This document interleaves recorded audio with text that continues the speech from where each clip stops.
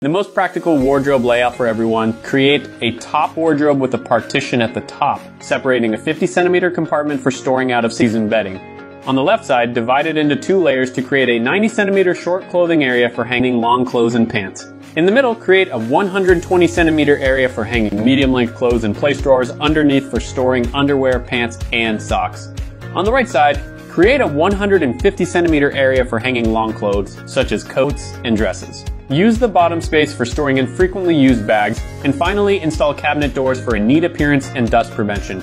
On the side, create a storage cabinet for bags and cosmetics. Install a full-length mirror on the cabinet door for convenient dressing. Follow us for more decoration ideas.